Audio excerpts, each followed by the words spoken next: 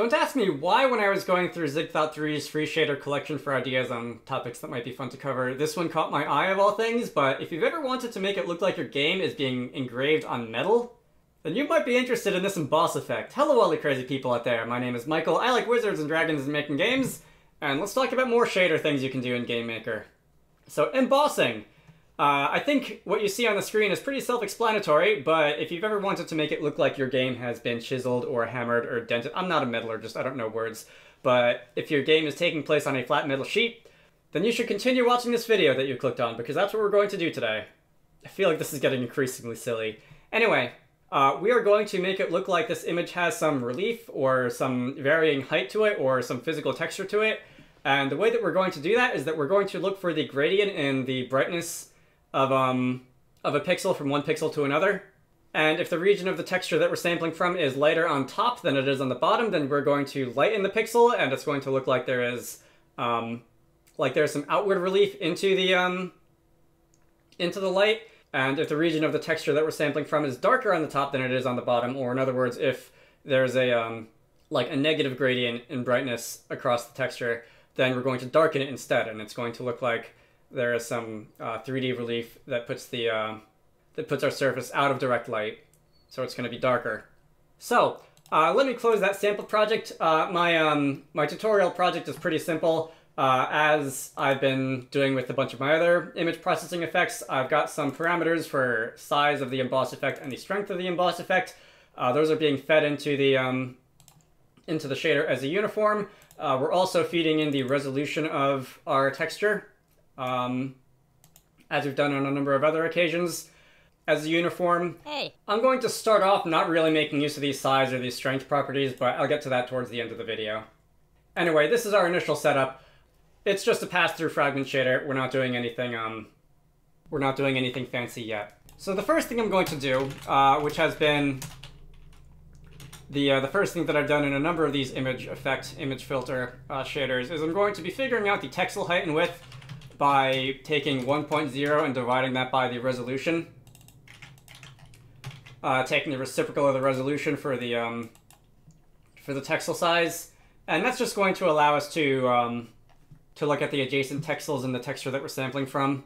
We really are getting to the point where I do wish the GameMaker would just apply us the resolution and or texel size to a shader just automatically, because it's something that I use so often, but that's neither here nor there. I'm going to actually comment out that line right there. The next thing I'm going to do is I'm going to say vec3 color is going to equal a vector 3 of 0.5 on all three components. So that's going to be 0.5 red, 0.5 green, 0.5 blue. As a color, that is going to be about 50% gray. And from that 50% gray, I am going to subtract the red, green, and blue values that can be found on the base texture sampler at a position of our v_v texture coordinate, and I'm going to subtract one texel. So I'm going to be looking at the texel that is to the upper left of the one that we're sampling from, the upper left of the one that's being processed in the shader right now. I can say texel.x, texel.y, or maybe a little bit more concisely, just v_v text coord minus texel, because those are both vector 2s. And I'm just going to want the .rgb of that, because this is a vector 3 using only the .rgb, not using the alpha.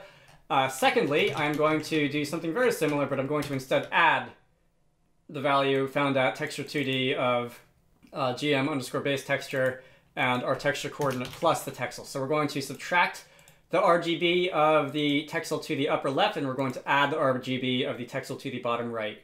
And that is going to give us a little gradient across our image. If I were to just stop here and say gl.fragcolor.rgb is going to equal color, and then I guess we can also say like gl.fragcolor.alpha equals that.alpha if we want.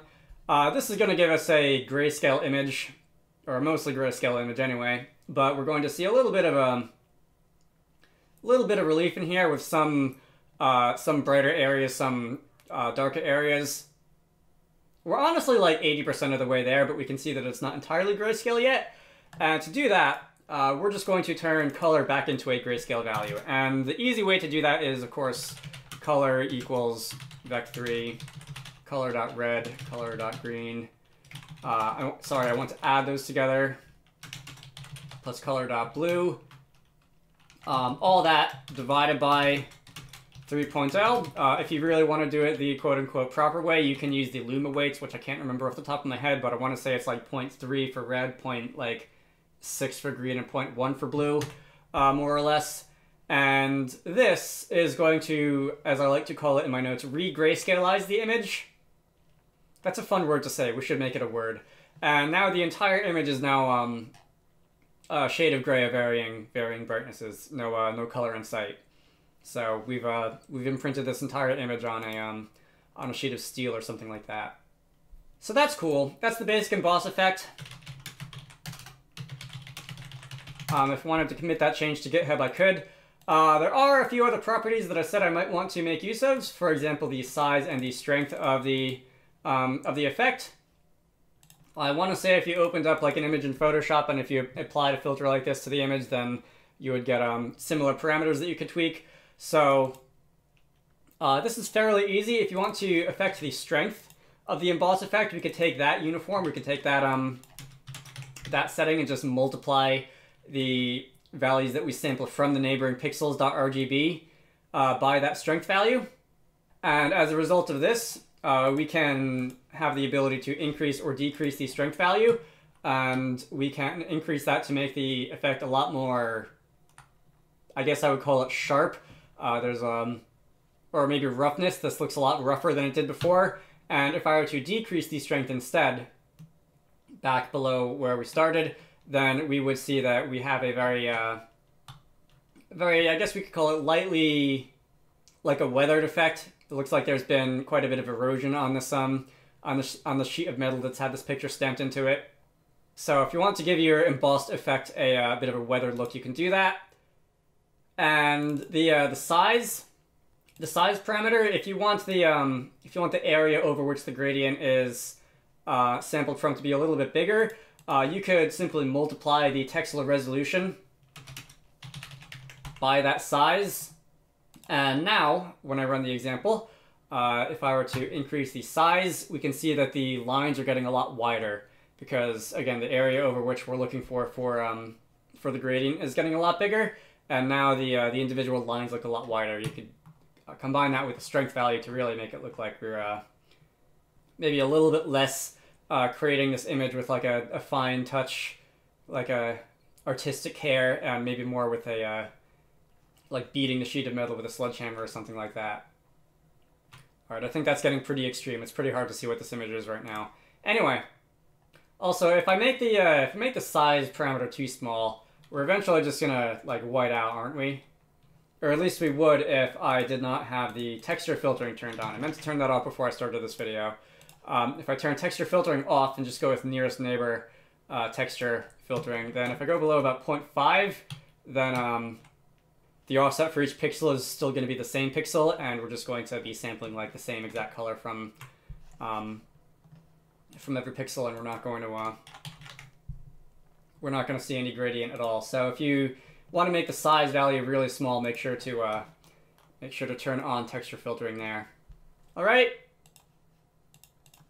So that's the emboss effect. I don't really have too much more that I want to do here. You can, and I thought about doing this, you can like change the angle at which the like imaginary light is shining on the image from. Like if you didn't want it to be upper left, lower right, you could do some magic with rotations to sample from a different location and look for a different gradient, but I tried that and I didn't think it really added that much to it for the amount of time that it added to the video, so I'm gonna not do that right now. Feel free to extend this on your own and see what crazy artistic effects you can achieve. Anyway, I think I'm going to end this off here. My name is Michael. I like wizards and dragons and making games. If you want the code for this, look for the GitHub repository down in the description of this video. I like to post videos about the weird stuff you can do in GameMaker, from shader nonsense to 3D nonsense to whatever else I feel like on any given day. So if you're interested in any of that, feel free to subscribe. I have a Patreon, so if you want to contribute to the channel, links to that can be found in all the usual places.